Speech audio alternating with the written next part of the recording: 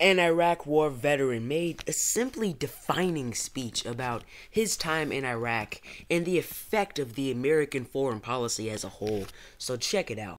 And I tried hard to be proud of my service, but all I could feel was shame. And racism could no longer mask the reality of the occupation. These were people, these were human beings. I've since been plagued by guilt anytime I see an elderly man, like the one who couldn't walk, who we rolled onto a stretcher and told the Iraqi police to take him away. I feel guilt anytime I see a mother with her children, like the one who cried hysterically and screamed that we are worse than Saddam as we forced her from her home. I feel guilt anytime I see a young girl, like the one I grabbed by the arm and dragged into the street. We were told we were fighting terrorists. The real terrorist was me, and the real terrorism is this occupation.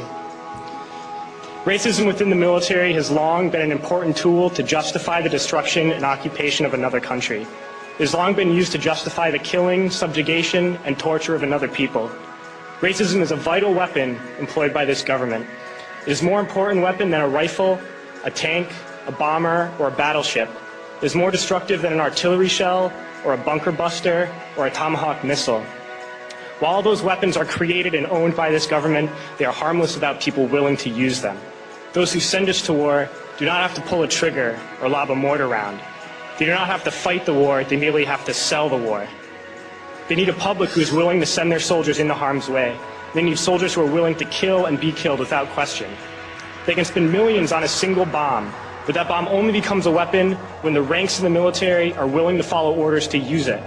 They can send every last soldier anywhere on earth, but there will only be a war if soldiers are willing to fight. And the ruling class, the billionaires who profit from human suffering, care only about expanding their wealth, controlling the world economy. Understand that their power lies only in their ability to convince us that war, oppression, and exploitation is in our interest. They understand that their wealth is dependent on their ability to convince the working class to die to control the market of another country. And convincing us to kill and die is based on their ability to make us think that we are somehow superior. Soldiers, sailors, Marines, airmen have nothing to gain from this occupation. The vast majority of people living in the U.S. have nothing to gain from this occupation. In fact, not only do we have nothing to gain, but we suffer more because of it. We lose limbs, endure trauma, and give our lives. Our families have to watch flag-draped coffins lowered into the earth. Millions in this country without health care, jobs, or access to education must watch this government squander over $450 million a day on this occupation. That is just powerful. Simply just amazing. See, but did you catch that, man? You have to quote that. The real terrorist was me. Forget all that Al-Qaeda, Taliban, Islamic extremism nonsense. No, we terrorized the people of Iraq far more than any Islamic extremist group could dream of. I mean, that 3-minute speech right there, it spoke volumes about the real effects of the American foreign policy and also the causes of our foreign policy. What the troops of this country were forced to do by our corrupt, bought-off leaders was horrific. They were forced to kill 200,000 plus civilians. They were forced to create the breeding grounds for the likes of ISIS and Hezbollah and all of these savages. We created utter chaos in Iraq and many other regions of the world.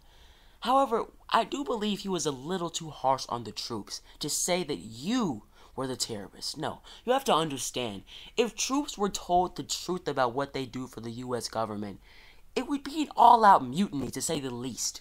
But they're not. Our troops are lied to by our leaders. And I've said this before, and I'll say it again. These troops are told they are fighting for freedom and democracy and all of this feel-good crap. But in reality, it could not be farther from the truth. I mean, we've had so many military conflicts, the list runs to China. We've installed, supported, armed, financed so many brutal dictators, the list runs to the moon. The idea that we're fighting for freedom and democracy is grade A, right off the truck crap. Especially if you're going to install like 150,000 military dictators that are going to terrorize the people of their country. Come on, man. But It's not the troops' fault. They're simply doing what they're told and following orders and sending the check home to their families. But to his other points, the guy completely nailed it on how money is fueling these ridiculous wars.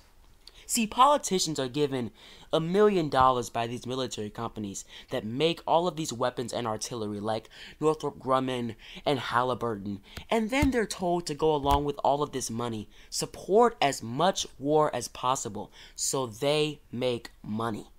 People, they have a hard time believing how simple it really is behind the scenes for these politicians to do whatever these companies want with just the waves of a few dollars, but it is true.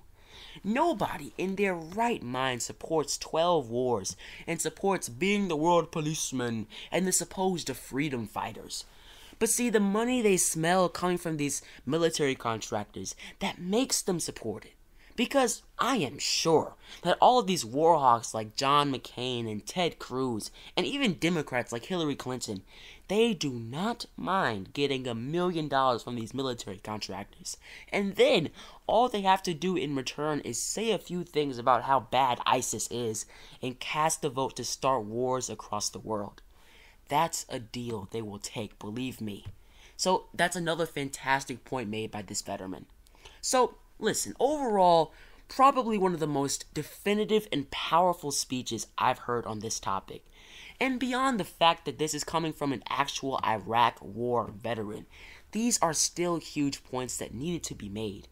Because of this country, tens of millions of people have died, and many parts of the world are in chaos. That is the definition of terrorism, and that's also the definition of being a total hypocrite. Simple as that. Well, people, thank you all for listening to Progressive Talk Daily. Remember to hit the subscribe button, spam that like button, and visit the comment section below. If you want more videos like this one, check out the rest of the channel. And remember to tell your friends and family about PTD. Spread the word. Have a fantastic day, everybody.